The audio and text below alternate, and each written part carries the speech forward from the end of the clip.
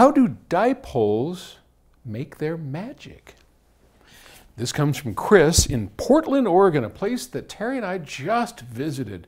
Great city, loved it. It was, we did a 4-day bike trip out into the Willamette Valley, and oh my gosh, we fell in love. The countryside out there, the people, really nice. You guys right along the Columbia River Gorge, and wow, what a cool place. All right, hey Paul, I love your videos. Why, thank you, sir.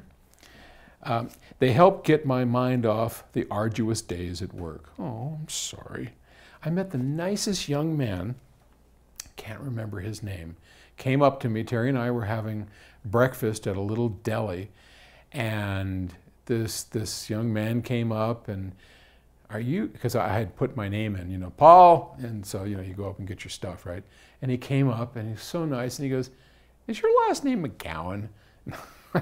Yeah. So he's an aspiring audiophile, and anyway, I apologize for not remembering your name, but if you're watching this, that was so nice of you to come up and introduce yourself. Thank you. Let's see, blah, blah, blah, blah, blah. My question involves dipole speakers. Okay. Are the rear firing speakers delayed slightly, or are they on the same time as the front speakers? Just curious how dipoles create that magic sound. Your insights and your inspirations are much appreciated. Well, I don't know how much all that's, thank you. That's very kind. Okay, dipoles. All right, these are dipoles. A true dipole is a speaker that has, well, di meaning two, and poles. This is one pole radiating out that way and another pole radiating out that way. So the Infinity IRS-5, true dipoles.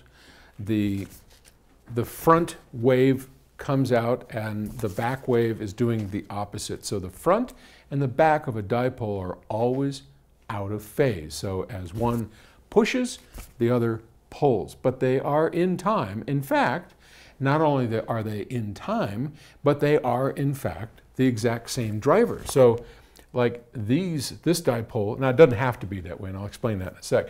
This emit, I don't know which one you can see, it's a push-pull open at the back diaphragm. So as it pushes this way, it's pulling that way at exactly the same time because it's exactly the same driver. Now, the tweeters on the IRS-5 are not dipolar tweeters, they're monopoles. So what they had to do to make it a true dipole is the front tweeters push, and then there's a whole new set of other tweeters in the back that are just out of phase. So how do they make their magic? Well, dipoles are actually pretty interesting. They have a lot of good points and they have a few bad points.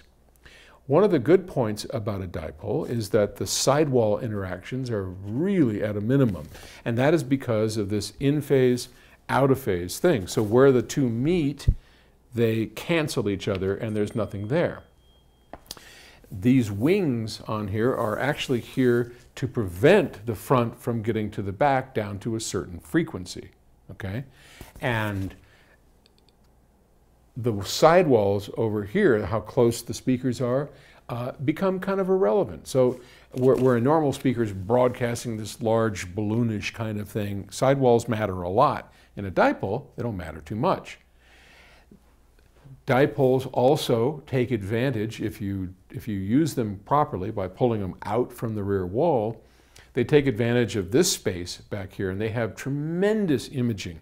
I mean, this speaker system images like few people have ever had the opportunity to hear, because it's a dipole, and of course it's the Infinity IRS-5. So like I have diffusers back there. So the rear wave is just as important in a dipole as the front wave. Now the downside to that is that you can't really take a dipole and shove it up against the rear wall. So these don't work too well if you don't have them kind of far out into the room. But that's you know, other than that, it's there's really not a whole lot of magic. Many speakers, like our upcoming speaker, we were originally going to do a dipole, and then we decided, you know, one of our goals is to let our customers take their speakers and put them up closer to the rear wall to make it more agreeable in real world situations where you don't have all this real estate like I do in a dedicated listening room. So you want to be able to push it closer to the wall. But we still have a out of phase rear mounted tweeter because that's Arnie's style, that was Infinity's style, and it helps with the spaciousness. So you can dial that in and you'll get a more spacious sound by this out of phase tweeter that works its magic in the room by bouncing off the rear wall out of phase. And eventually, of course, it does arrive at a different time to your ear, but in the process of doing that, it's exactly in time. It's just it takes longer for it to come around, bounce off the wall, and hit over there. So yeah, essentially it is out of time, but not because it isn't happening at exactly the same time on the speaker itself. I hope that helps. Hope that answers your question. All right, I'll talk to you tomorrow.